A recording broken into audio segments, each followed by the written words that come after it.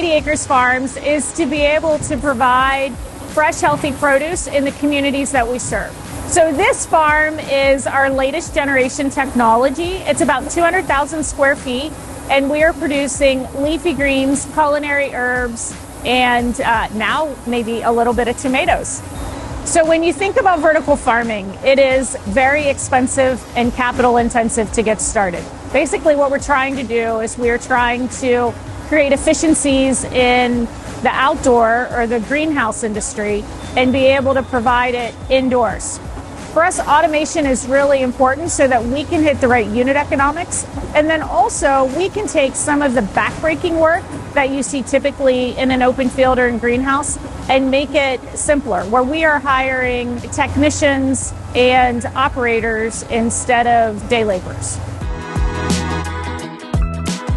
The thing about TTA that I really like and why I want to continue working with them is the fact that they're identifying what the future needs are for vertical farming instead of forcing us into open field or greenhouse technology that really isn't the right fit for a vertical farm. So we chose the Flexplanter as our transplanter, and we've used other transplanters in the past.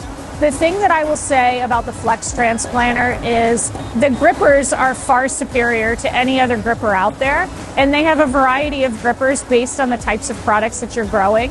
And then also their vision system, being able to call out product that's going from propagation into the grow room is second to none. So being able to identify the pixelation of the leaves and then knowing what will be a plant that is good and viable versus a plant that isn't has been a tremendous help. So we are improving our yields, we are reducing the waste, and reducing that very expensive space in the grow zone with plants that aren't going to be able to perform.